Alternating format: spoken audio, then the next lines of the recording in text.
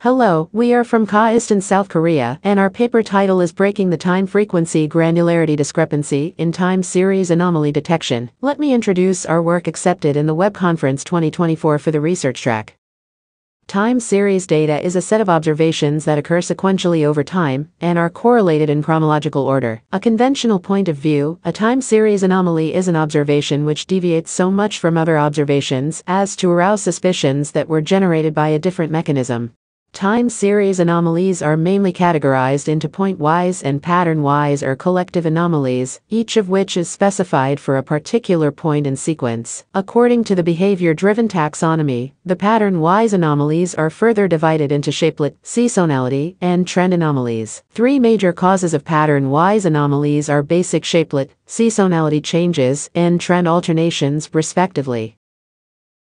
Detecting pattern-wise anomalies is considered more difficult than detecting point-wise anomalies. As shown in the figure, a point-wise anomaly has a very unusual value deviating from the normal range of the probability distribution, whereas a pattern-wise anomaly may still have usual values that fall in the normal range. The anomalies that distinguish between normal and abnormal windows exhibit more prominent dissimilarities in the frequency domain compared to the time domain. Furthermore, we observe that expansion of the pattern-wise anomaly within the time window leads to a greater change in the frequency distribution within the frequency domain. That is, the frequency domain is more sensitive to changes in the underlying patterns of the time series data. This noteworthy finding has served as the motivation for our proposed framework. We firmly believe that this discovery holds significance, as it suggests that analyzing the frequency domain may offer a more effective approach for detecting pattern-wise anomalies than analyzing the time domain alone.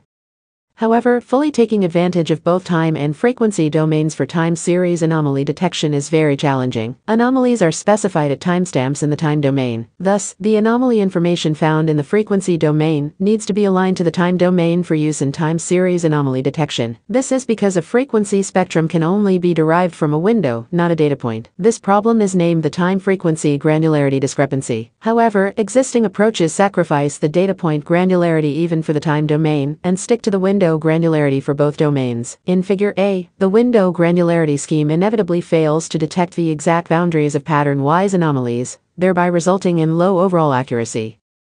In this paper, we propose a novel TSAD method, dual TF, which exploits both the time and frequency domains without the time-frequency granularity discrepancy. Our key solution is to use the nested sliding window to accommodate both time and frequency information, while aligning them in the data point granularity.